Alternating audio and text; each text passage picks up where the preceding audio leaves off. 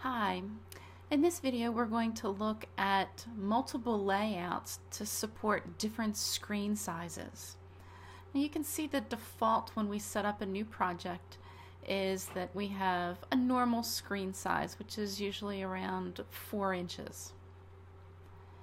But there are many other screen sizes that we can develop for. We can develop for smaller and larger, and even the extra large size for the new tablets. So we're going to learn how to take a normal size layout design and set up different layout options so that if it's being displayed on a different size screen, we can accommodate for that. Now in this project that I have set up, it's set up for Android 2.3.3, and I have drawable folders set up for my high and low and medium resolution images, and I have some graphics in here already. Now if you're looking for some graphics, a website that I like to use is Bing, and if you look at Bing, you can go in here and type in the type of image that you're looking for. So in my example, I did Elvis Jailhouse Rock. And then up at the top here, I just chose images. So now it gave me a list of images that I can choose from. And you can keep scrolling down until you find the one that you're looking for. So this is the one that I wanted to use. And you can see that at the bottom of these, a lot of them will say more sizes. So if you don't have the time, or you don't have the background and experience in like a Photoshop type of program to go in and scale your images, we can come in here and find different sizes for your high, medium, and low resolution. And that's just exactly what I did with mine. I went in and I found different versions of the Jailhouse Rock picture and put it into my different drawables. So now I'm going to collapse these folders just to keep this screen a little more manageable. Also, I've created a colors XML file and a strings XML file. So now I'm going to collapse that values folder, and we're going to work with the main.xml file. Now our main.xml file automatically gives us a linear layout, and that's the default. And I'm going to show you the sample layout that we're going to be targeting or creating in this.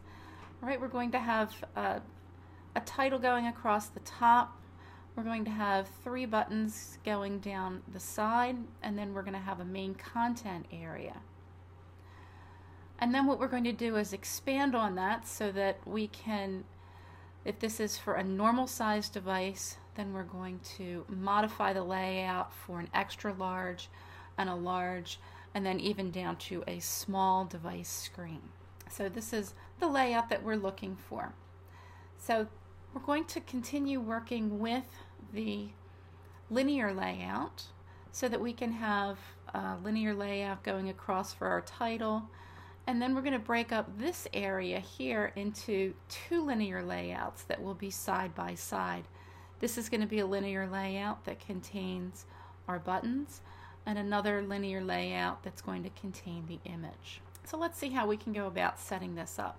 I'm going to start by dragging a large text over, and I already have my strings set up so I can come down here and put in the reference to that, which is my app name. And I want to change the size of that a little bit. I'm going to make it a little bigger, so I'm just going to come down here and say okay. And now next I'm going to drag out, we have 1 linear layout here, and I'm going to pull another linear layout because again I said what I'd like to do is to have this actually broken up into a linear layout and this area broken into another linear layout. So in my palette over to the side, I'm going to go to the layout section, and I'm going to choose a horizontal linear layout, and that's because I want the other 2 sections of this to be able to work next to each other horizontally. Now since these are all black on black, what I'm going to do is set the background colors on these so that it might be a little easier for us to keep track of on the screen as to what is actually what.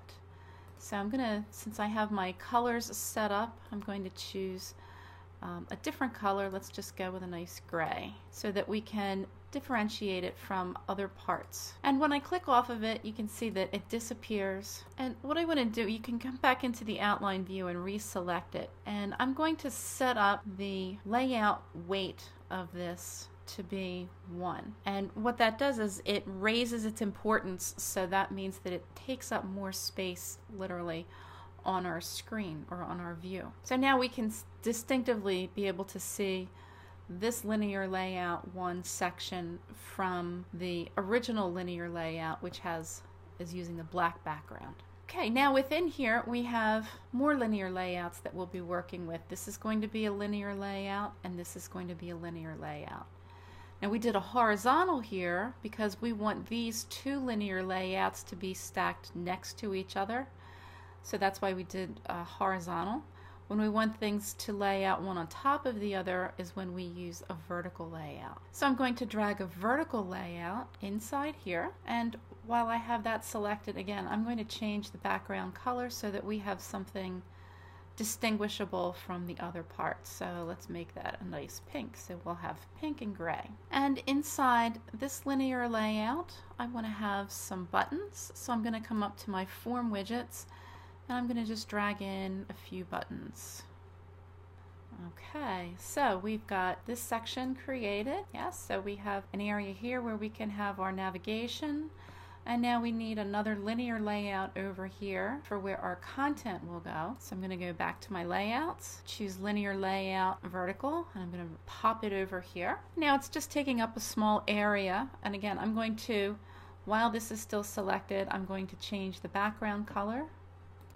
So let's get this to take up the rest of the width. So instead of wrap content, we want to choose match parent. And then we can see that it takes the rest of this area up. So now if I wanted to put an image in here, I can come over and I can go to the images and media, grab an image view and put it in. And I have my image and I can click OK.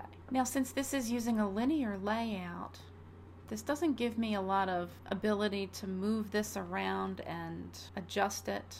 I can try to resize it a bit in here, but it's not as flexible. Another thing that some developers do, I'm going to delete this image view here. Some developers will put other views inside or other layouts inside. So if I wanted a relative layout, maybe I wanted inside this linear layout, I want to be able to position other things in here. So I can select this relative layout and I can tell it to match the parent, so then it will cover the whole top to bottom section. And then I can come back to my images and media, drag my image view into it, set up my image, and now I have more flexibility about positioning it and moving it around than I did when I was doing just a linear layout. I'm going to adjust this a little more, and I'm going to connect these buttons to the text strings that I already have set up in my strings file. We're going to take these and we're going to remove the background from them. And the way we can do that is do @ null. And that will remove the background. And now you can see, well, it also made these really small and tiny. And while they're all still selected, I can come down here and I can make the adjustments in their size. And now that this is set up properly, I can change this color. Instead of pink, I want this all to be black to blend in with my background. And then the same thing with this section. Oh, what happened to my buttons? They lost their color, huh?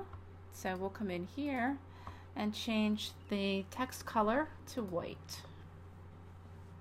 And so we have our main layout set up. Now the default for this is for a normal size screen. But if we take this and we say, let's just go in and look at it in a tablet size screen, you can see that this looks not so good. And if we take this and we go into a much smaller screen, not too bad, but it still could be tweaked to look a little better on a smaller screen. So let's look at see the techniques that we can use in order to take this design so that it will look good in various different sizes. So we're going to come back. I'm going to come back to my normal size screen. Okay, and in my layout folder, I'm just going to make a right click and go to New Android XML file. And this is going to be a layout file type. And I'm going to call this main.xml. Now it's going to give you this warning message up here that the destination file already exists. But what's going to happen is when we choose our type of layout file, it's going to create a new folder for the size of the device that we want to design this for. So I'm going to stay with the linear layout because that's what I started with in my other one. And I'm going to click Next. And then here, this is the really cool part about developing these interfaces in Android. Say, for example, we're looking at changing the size for this layout. So I'm going to choose Size and click on the arrow to put it over here into the qualifier size. And then it gives me the options of these are the different screen sizes I can choose from. So right now it defaulted to giving me a normal size. So I'm just going to demonstrate how to do this for extra large. So now I want to it's going to create a folder in the resources folder called layout-extra large. And I gave it the name main.xml because the main.xml file is what is going to be used. And basically the Android operating system, the mobile operating system, will display the main.xml file appropriate for the size of the screen on the device that the user is using. So I'm going to click Finish, and you can see that over here it gave us a layout extra large folder. Updated my screen size. Now it's main.xml. It's giving me a 10.1 tablet size screen, and you can see that it looks like everything disappeared here. And well, it did, because we can't have two main.xml files open at the same time. So it closed my main.xml in my layout folder and it opened up the new XML file. So if I click on this main.xml, you'll see that there isn't anything in the layout section. And if I go back to the graphical layout, another way to tell where you are is if you point to the tab, you can see a little tooltip that pops up that shows you that we're in the resources layout extra large main.xml file. So don't get worried that everything disappeared. It's still there, it's just in your other main.xml file. So really what I want to do is keep what was in my other main.xml file, but I just want to tweak it for the large layout. So I'm going to close this main.xml file. If I don't close it first, I'm going to actually delete this. If I don't close it first, then you kind of get a bunch of different errors, and it's much easier to just close it and then delete it. So I'm going to delete, and it's going to ask me if I'm sure, and yes, I'm sure. And then I'm going to make a copy of this. So I'm just going to right click and choose copy, and then I'm going to right click on my new layout folder and paste. So now I have my main.xml for my extra large layout. So of course now the changes that I make in this main.xml file will only affect it for the extra large screen configuration. It won't go back and change anything in my normal layout main.xml file. So in here we might do some things like make these buttons bigger to fit on the screen and increase their size. So the changes that you make in the main.xml layout for a different size screen does not affect the main.xml layout for the other size that you've created. So if I change this back to my Nexus 1 or my normal size screen, that stays in place. You can see this is left aligned, but when I change this back to my tablet size, it goes back into being centered. So we're able to see the changes there. A lot of times I'll start with just the main layout, get that pretty much the way I want it with my colors and settings, create a new layout XML file, and many of the times just duplicate the original one and make the adjustments and changes rather than dragging everything out and reconfiguring all the colors and properties. So in order to reach a larger audience, you might want to come in and create more layouts for different screen sizes. So again, that was to go in, just go to the layout, right click and choose new Android XML file. Leave it as layout. The file name is going to be main.xml. And again, that's because that's how our Java code is set up to look for main and load that. And if you leave it as main, it's going to figure out which one of these layouts will be the best one to display on the size screen of the device that's being used.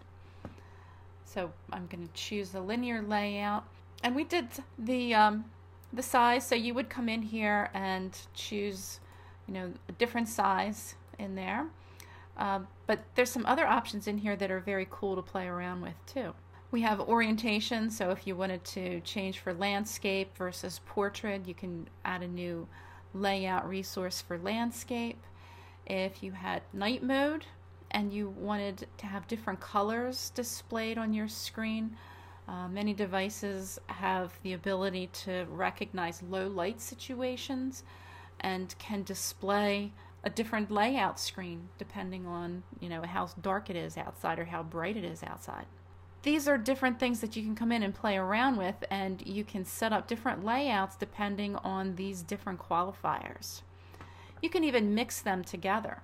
You can say I want a night mode, and I want, if the orientation is landscape. So that means that the main XML file that you design this around will use the settings of that XML file when it's in landscape mode, and if the device can recognize the brightness and display those options. So you can combine several together. So this is a fun thing to play around with, and there's all of these different combinations, but now you know how to go in and be able to set up a new layout for a particular type of situation in your design needs.